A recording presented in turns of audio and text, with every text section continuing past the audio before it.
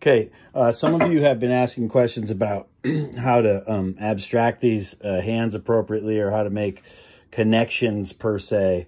Somebody was talking about, this is a really crude eye that I just made, but somebody was talking about potentially putting eyes on the fingertips or something. So my advice with your abstract hand is to always really try to make the abstraction part of the hand, not just on the hand, right? Like if I'm just setting this on it, then it's just an eye on the hand. The hand isn't really abstracted. It just has extra things kind of with it. So I could, if the clay was wet enough, kind of push the end of this fingertip and kind of mold it into an eyeball. Or I could just cut it off.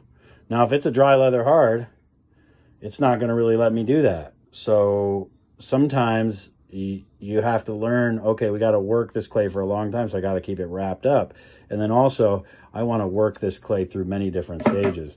Now, this eyeball is spherical, so I need to make a little divot in the end of this to kind of accept the eyeball. All right. And then I'm going to get my slip and score kit here. Or slip is liquid clay. We haven't talked much about that, but you can take your dried out clay and you can make some slip. And look, I've got my brush attached to it so I can keep my brush moist so it doesn't have to be cleaned out all the time. And so this is called slipping and scoring. Look,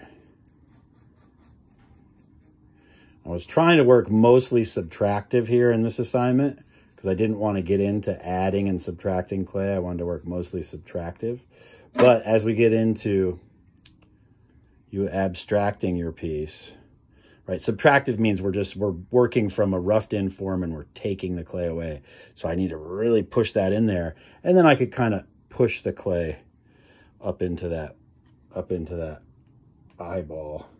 Make sure it's really well attached. Now, if I'm a dry leather hard, that's going to be really, really tough to do. So those are things you might want to consider. You know, maybe if your hand is a dry leather hard, this is still pretty leather hard. I can really still push this around quite a bit. But if your hand's at a dry leather hard stage, you might want to consider doing some abstraction where you're, again, working subtractively, right? Where we're carving into this thing.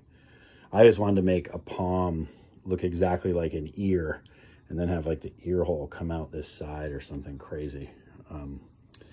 But what I want people to really stay away from is I don't want you going around and adding a whole bunch of stuff to the hand that sticks way out and that's really fragile and it's just going to break off, okay? So when abstracting the hand, try to make stuff part of the hand, really part of the hand. Okay.